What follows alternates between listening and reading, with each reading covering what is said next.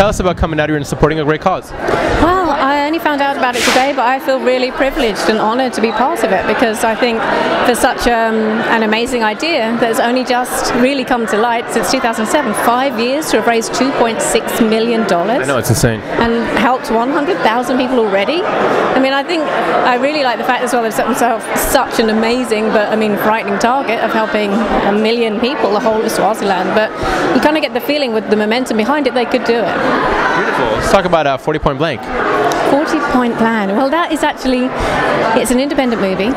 It's a film director who launches this movie on the New Year's Eve of 2011, and it's about news reports about how the world has changed. It's really about putting America back on its feet, and it's news reports from around the world saying the steps that have happened, these 40 points that America has taken and changed. And it's about sustainable growth, it's about recycling water in a better way, it's about building houses that have medical access and that are sustainable, and it's about building food in food towers rather than in the land, and it's really just about how the world could change. And the main thing about it, I think, is most important, is it's all about love and compassion and about the human spirit and helping each other. Wow, that's a really cool concept.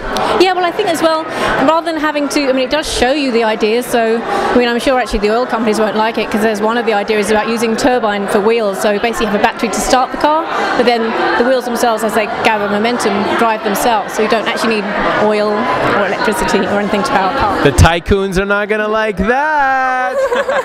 That is the only problem. There's going to be people going, no! But I think it has already got a distribution deal in China, of course, because they're very forward thinking. Right. 10-year distribution deal there. Beautiful. And is there anything else that you're working on right now that we can be looking out for?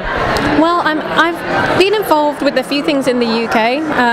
There's a kind of comedy, I do a lot of comedy back in the UK, and there's a comedy horror called The Trap, which is basically some disenchanted unemployed youths and a crack team looking for the same Second World War treasure in this house. And it's very funny, it's very silly, and then it's also quite gruesome. And that, again, I think will have an August release date, so it's called The Trap. Well, you seem to be super busy. And that's awesome. Busy's always good in our books. We do like busy, and we also like just being able to come to events like this where it feels like you can also give something back. There are people out there trying to make a difference in this world. Any plans for the summer? Anything exciting that you're looking out for?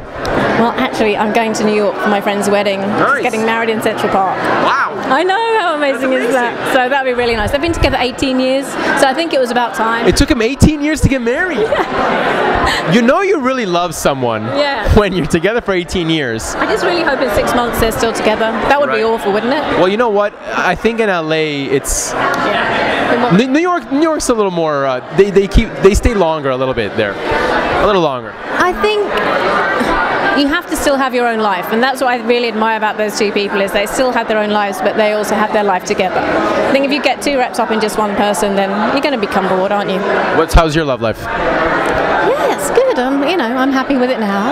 You know, it's working well. I think love lives it's always a negotiation. That's what I think about love lives.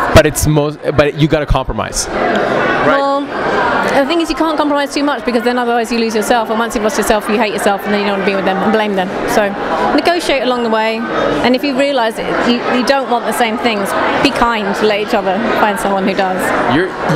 You're so politically correct.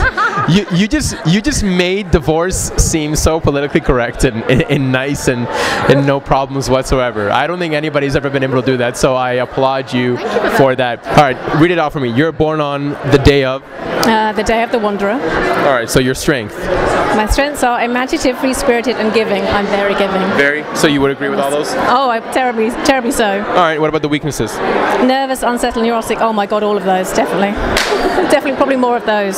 So it's pretty bang on. Yeah. Here's your advice, actually. Look, Jim Henson was the same as me. I'm really impressed with that. I love Jim Henson. Really? Yeah, the Muppets are incredible. It's really cool. This book, the author took 50 people born on the same day for every year and realized what similarities they all had. So you're very similar to this guy right there, Jim. Me? Yeah, I do a lot of work with puppets. You like puppets? I don't. I love the idea. You really do. Now you're just going back on it. No one's going to judge you. I promise.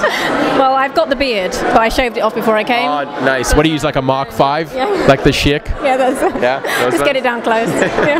Not looking bad, huh? Yeah, not bad. Took it down to the skin. I like it. Thank you. I like it. My name is Felicity Wren, and you're watching me on secretlanguage.tv.